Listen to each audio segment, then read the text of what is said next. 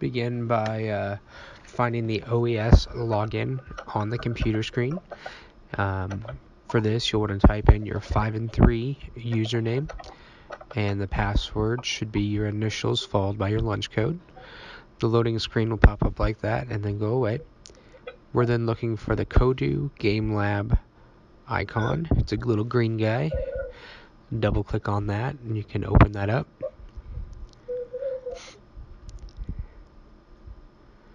And it may take a minute to load.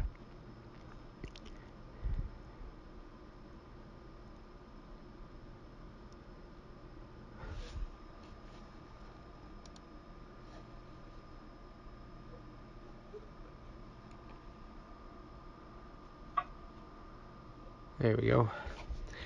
So the loading screen will have Kodu on it. And sometimes there's a video that will pop up and play, and if that happens, you can press the escape key on the keyboard to get you to this screen. Once here, we want to click New World. And once we're in the New World, you start with a blank piece of land. If I click the hand tool down below, it allows me to left click out in the middle area, and I can drag that. Scroll wheel zooms in and out, and right click allows me to orbit. Over to the right, I've got this paintbrush tool, and I'm going to click the 4 squares above it, and with that I should be able to select different types of land. So I can scroll through there and find a different one that I like, click on it to select it, or I can press enter on the keyboard. And when I left click out there, it starts painting the land with that setup. Now left click adds land, and we'll change the color of it if you choose a different one, where the right click of the mouse will actually remove land. So first we're going to even this out here, kind of. Right click removes sections of land.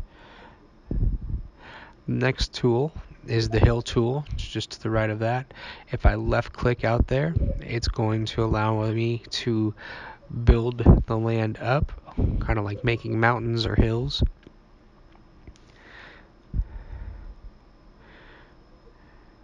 And I can right click again with the hand tool, and I can orbit down and get a better view of what I'm looking at.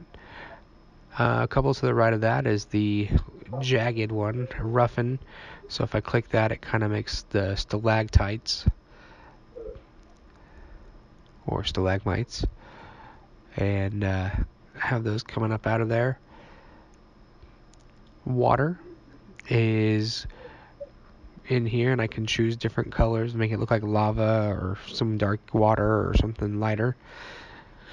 And once I select that, I can left click out there and it will start filling it. If I hold the mouse down, it fills it up more.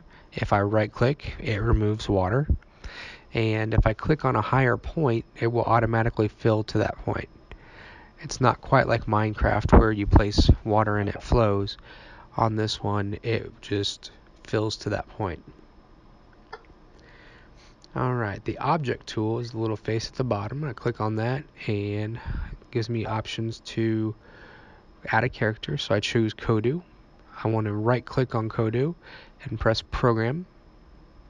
And in here it's under a when do setup. So when something happens, I want it to do this. So I'm going to hit the plus sign, and I'm going to do keyboard and the plus sign after that, and I'm going to choose arrows. Some people like WASD. And then under do, I'm going to tell it to move. So now when they press the arrows on the keyboard, it should move. Select the play button, and using the arrows, my character is now moving around under my control.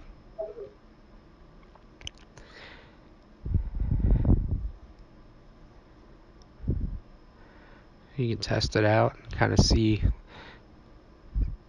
how your character does.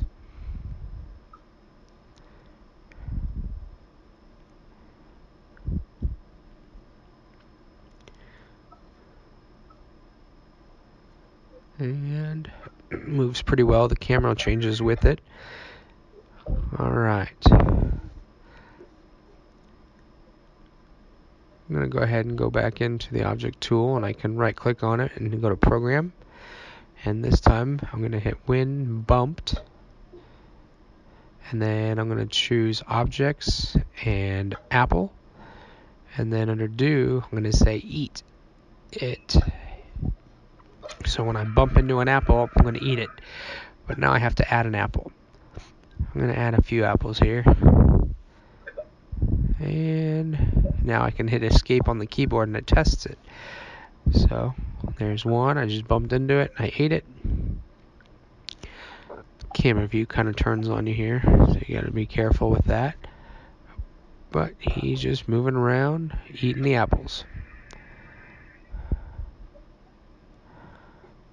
If I go back into the programming, I'm going to go to do, and I'm going to go to view, and I'm going to change it to first person.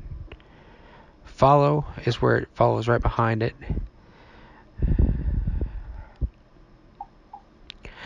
So I can zoom in on my setting here. There we go. So this is still third person.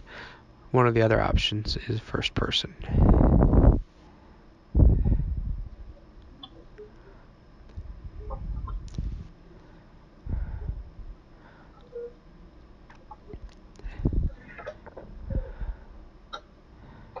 And if I add another character, I'm going to go to the programming by right-clicking on the character and then programming.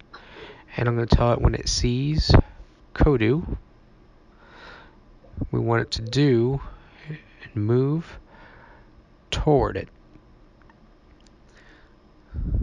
So now we're creating a second character, a computer-controlled character, that is just going to follow Kodu around.